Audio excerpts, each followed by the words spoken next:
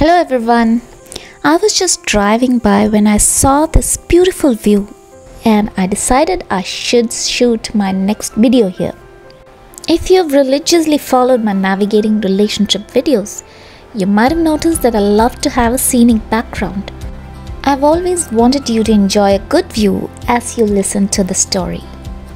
I'm slightly short of time, as you might well understand, so I'm gonna give you an abridged version of the real story. So the story is about a boy, someone who has anger issues. He threw temper tantrums too frequently. His father would advise him that it's not good to get angry, to say mean and hurtful things.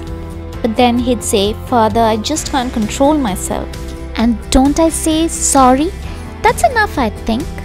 So then his father realizes there's no point in giving him advice. So he thinks of a different way to help him understand the issues that could arise from his temper tantrums. So what his father does is he gives his son a bag full of nails and he asks him to drive a nail into their fence in the backyard each time he lost his cool. The boy does his father's bidding and soon the fence is riddled with nails. Once he drives all the nails in, he goes and tells his father that he's exhausted all the nails. "Do you notice how bad the fence looks now?" asks his father.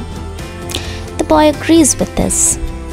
"Now pull each of those nails out and say a sorry to the fence." The boy does as he's told and then comes back and tells his father that the fence looks no better with the nails pulled out. "Yes, son, pulling out the nails may be your apology to the fence, but does it alter the damage done? You have left ugly holes there, like the pain you leave in the hearts of those you wound with your thoughtless and unfair words. Have you really fixed the fence by removing the nails? That's what spiteful words said in anger can do to your relationship. You might say sorry, but it doesn't fill the holes that have been left behind." "Now I understand, father," said the boy a few days later. "I'll not say mean things to others. I'll try to dig behind why I'm angry and will consider how my words will impact others. And only then will I speak. Anger, when not in your control, can be like the blind force of a hammer that damages property. But anger that's harnessed for good is like water that cuts through rocks and adds beauty to the world." Hold on to this thought and I'll see you again soon. Bye-bye.